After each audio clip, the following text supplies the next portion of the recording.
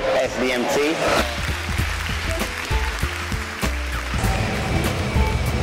Preparation for competition comes to when you start making your cut for your show. I like to do 16 to 12 week preparation for shows where it comes down to my dieting, monitor my calories, my fat intake, my protein intake, and my carbs. Also my workouts. I'm going to start increasing cardio. I'm going to start mixing up my workouts, burning more calories.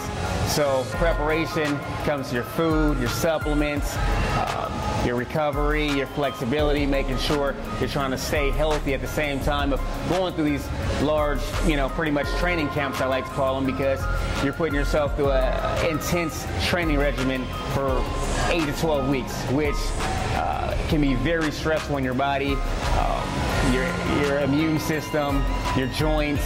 So at the same time, you're training, you got to make sure your eating is up to par. You have to make sure your recovery is up to par. You're getting your sleep in. You're letting your muscles recover. And at that same time, you're trying to get the best performance out of your body. So preparation for shows is very intense, it's very complex, and it's something that not even some pros have mastered. They have to have a trainer help them master it so they can get to beat their max potential. So preparing for shows is something I've been doing for over 10 years now, and it's something I feel like I've mastered. I've done pretty well in competitions. Really tough and intense at the last several weeks, where you're lowering your water, you're manipulating your sodium, you're lowering your carbohydrates down, you're eating a high protein meal. So it becomes very stressful also, and it comes a lot of stress on your body, and then you're mentally unhappy because you're putting yourself through this in a way, this torture, or this how do you say, you're putting yourself through pretty much a torture, because you don't feel happy. A lot of days you don't feel good, but you're putting yourself through this.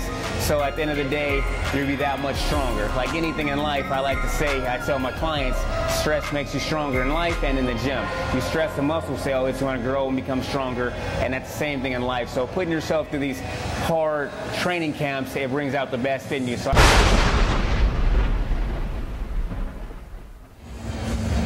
all right, sacrifices of training. One of the major things, if you're serious about winning a show or being successful, you're going to have to start limiting your distractions. So for me personally, I did a 16-week training camp, and I chose to give up sex, which is something that's really tough when you're a young man and living in Pacific Beach, San Diego. But especially when you're 5% body fat and you're running at the beach with your shirt off, everybody notices it. It's that much harder, especially to do it purposely. That's how many guys do that. But so it's tough, and people say, why would you do that? Why is that a distraction? Because it takes you away from your focus. It'll take you into being, girls lead to emotions, girls lead to distractions. They want your time. And when you're doing a show and you're like me, out on business, I don't have time, especially during showtime. So I have to cut those distractions. Going out with friends. It's a great time in San Diego to go out with friends, hang out. It's a great city for that. But when it's showtime and it's preparation time, you have to limit that. And a lot of your friends, your good friends understand. Your friends that they're more needy, they don't understand as much, and they might not be as cool with you, but you have goals. And friendships are important, but my goals, I feel, are also a little bit more important to me. So I limit my friendships, even my family. My mom would get mad at me and complain that I would maybe call her once a month. And if you want to be successful, it's said best by guys like Arnold Schwarzenegger, says, I never want to be ordinary. You know what I mean? I will not be ordinary, and I feel the same way. I refuse to be ordinary, and if I have to separate myself from the crowd, I have no problem doing that to be successful.